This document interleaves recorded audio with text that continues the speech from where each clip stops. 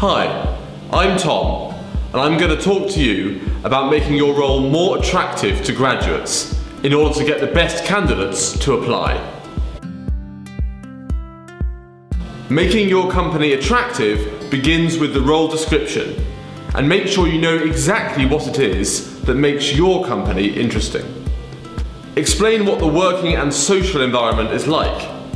Mention any perks such as regular team socials. It's the little things like these that make a big difference. And it's really important that you don't use the same language you use to describe your company to your customers or clients. It may make sense to you and to them, but it's really unlikely to resonate with a prospective candidate. Candidates will also be looking for a role that gives them the opportunity to learn and develop. This is particularly important for a recent graduate.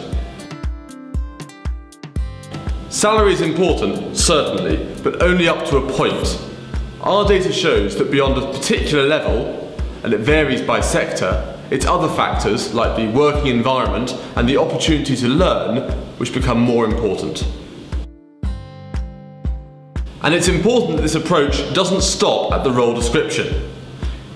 You must continue to make the case for your company as your hire becomes an employee, ensuring that you give them great opportunities to develop and learn through their career with you.